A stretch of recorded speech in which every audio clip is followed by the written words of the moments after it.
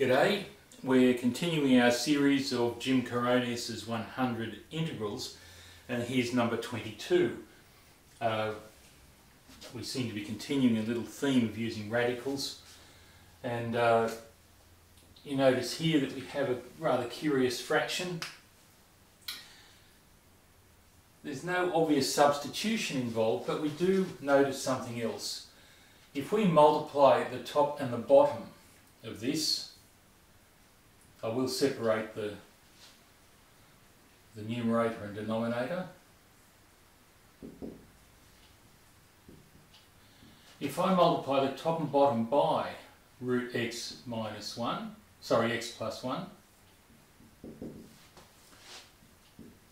I get the following. This times this gives x plus 1, and on the bottom we have a product. X minus 1 times x plus 1 gives x squared minus 1. And when we have a difference between squares within a radical, these are what are really standard forms. The sum and difference between squares are standard forms that you should become familiar with. So, seeing that we can actually change this using this technique to get ourselves this pattern that we recognise makes this so much easier. Now it turns out that if we separate the two,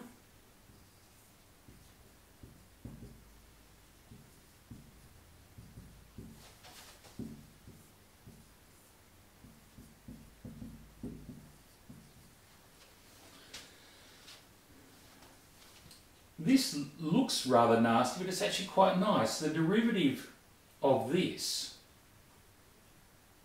if I take the derivative of the square root of x squared minus 1, I would get a half multiplied by x squared minus 1 to the power negative a half, which would put it on the bottom, which is where we have it, multiplied by the derivative of what's inside, which is 2x. So if I had the 2x here and the half out the front, this would fit the pattern exactly, and the integral would be x squared minus 1, square root of x squared minus 1. Test it out. Derivative, if I wrote this with a power of a half, the half would come down the front, there it is. This would reduce by 1, so I'd have x squared minus 1 to the negative a half, there it is. And then I would multiply by the derivative of this, which is 2x. So this is in fact the derivative of that. And since we started with radicals, I'm going to leave it with a radical. Now this integral over here can be, it's a standard integral. To actually work it out yourself is a bit of an interesting challenge.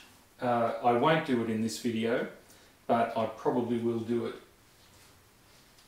perhaps after I've finished the series. Being able to derive these standard forms is a very useful skill, and I encourage you during your study not just to accept them, but to learn to derive them.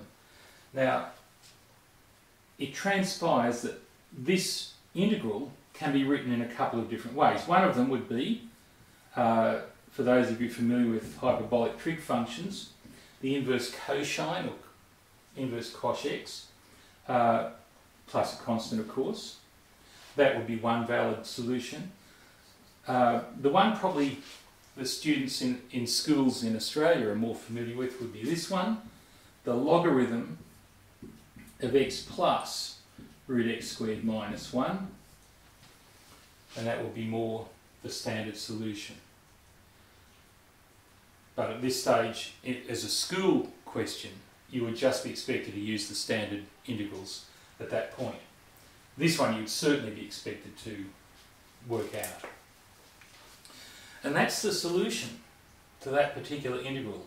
Fairly short and sweet, an interesting little twist because we saw the need to get a pattern we recognised, at least I did, in the denominator here.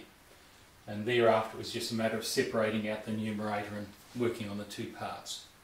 I hope you liked it, I hope you found it informative, and I do encourage you to try to study these standard integrals and try to derive them as part of your, as an interesting exercise as part of your study program.